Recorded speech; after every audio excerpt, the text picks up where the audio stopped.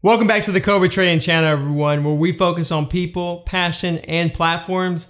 I'm Alex Bustos, and today we want to say welcome to the Cobra Trading team. If you're curious about how to set up your DAS platform right now, don't worry, because I'm going to share my screen and show you a quick basic setup so you can start trading.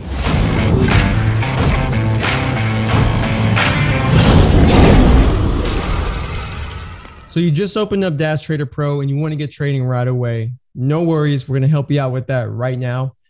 The first thing you're going to do is once you log into your account for the first time, you're going to see multiple windows pop up. No worries, because the first thing we're going to do is exit out of all of those windows. So you're going to want to exit out of every single window except the account window, because I mean, it's your account, but you'll exit every single window. Because what we're going to do is we're going to start fresh, and we're going to want to set up our own style or we're going to want to set up our own layout so that way we can trade properly. Now, this is going to be a quick layout to help you get started. You can customize it however you like, but at least you'll have something to work with right away.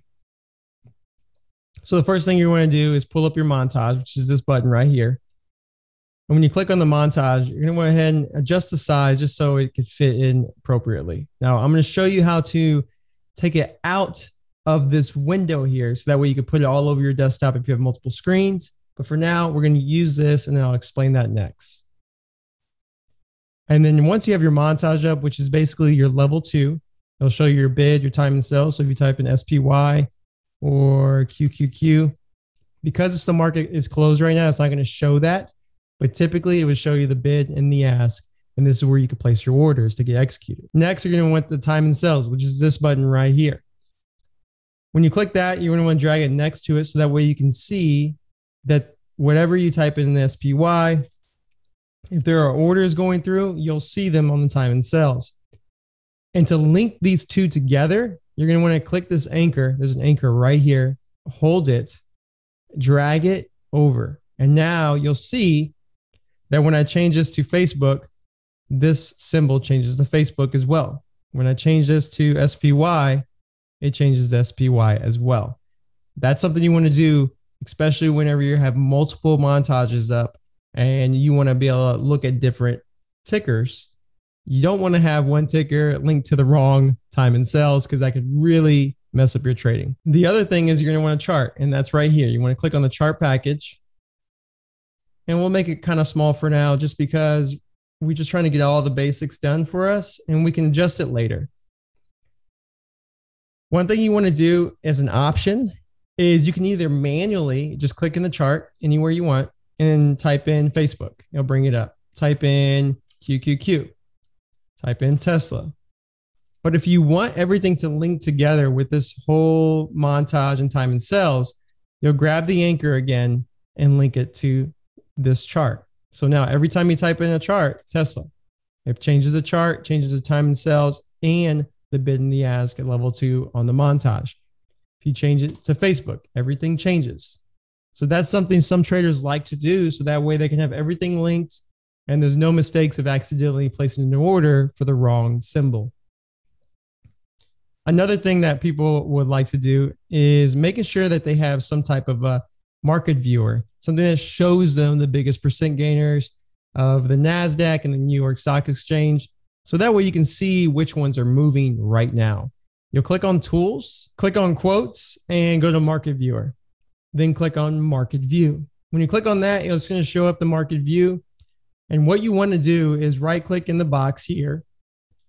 And you can see view top list or view high low tickers.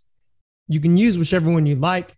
And for this case, we'll do view top list, NASDAQ gainers. And typically when the market is open, you'll see the biggest percent gainers right here. And this is something that a lot of traders typically like to use because then they want to see what is the most active at that time. So we're going to go ahead and put that right here. Now, once that is done, you're going to also probably want to have alerts. So just in case something happens, you want to be able to be alerted for that. It's ticker. So you'll click this bell right here. It'll pull up alerts. And the way alerts works is you click on add alert. And let's say we want an alert for the SPY. So you'll do SPY.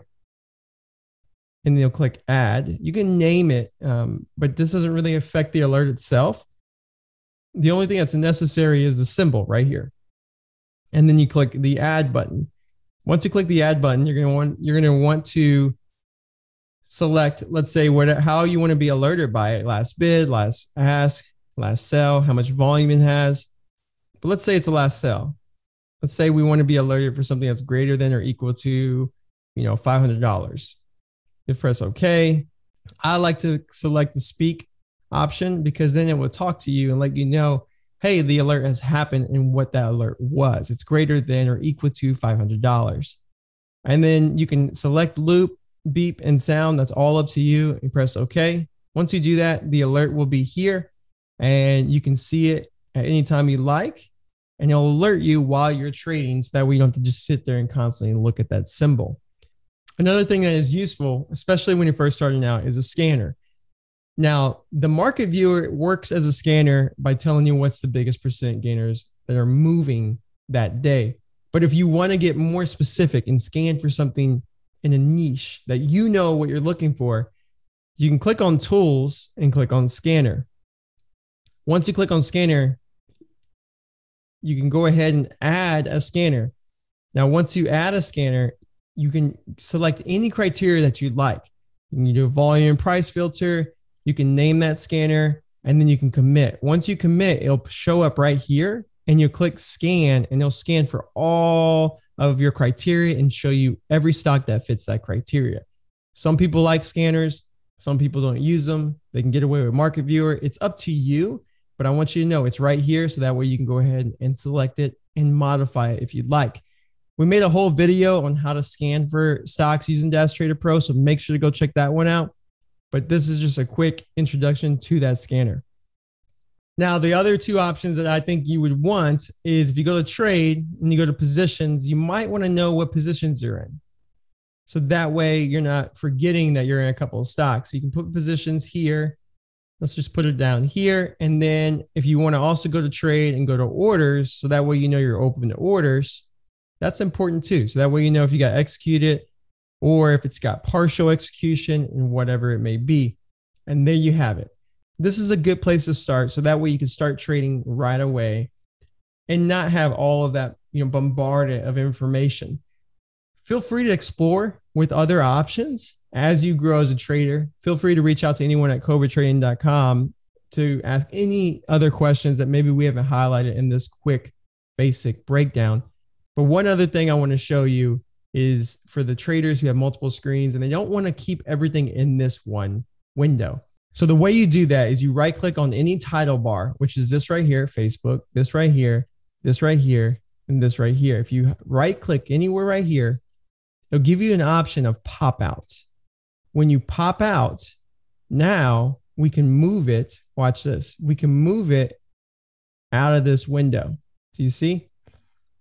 That's how you're able to move and drag and drop all of your montages, all of your charts into different areas of your monitor and not being stuck in this main window.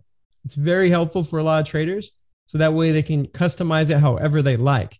Because if you try to move this, the montage out, look, you can't move it out. But if I right click, pop out, now I can move it out. That's something that's very helpful. So make sure to try that so that way you can customize your layout however you like.